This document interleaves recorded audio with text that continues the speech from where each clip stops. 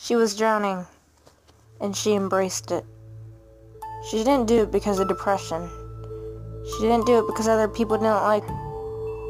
She did it because her own son was drowning. She was trying to save him. The oxygen ran out of her lungs quickly, her eyes blurry.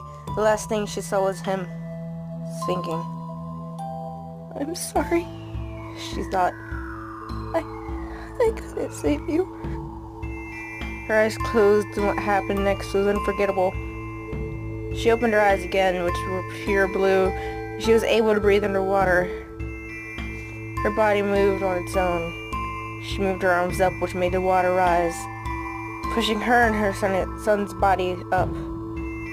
When they reached the surface, everyone was amazed and scared. She picked up her son's body. "My baby!" she yelled. "Someone help my baby!" Her son in her arms opened his eyes and coughed up water. "Mom," he looked at her. "Please be quieter next time."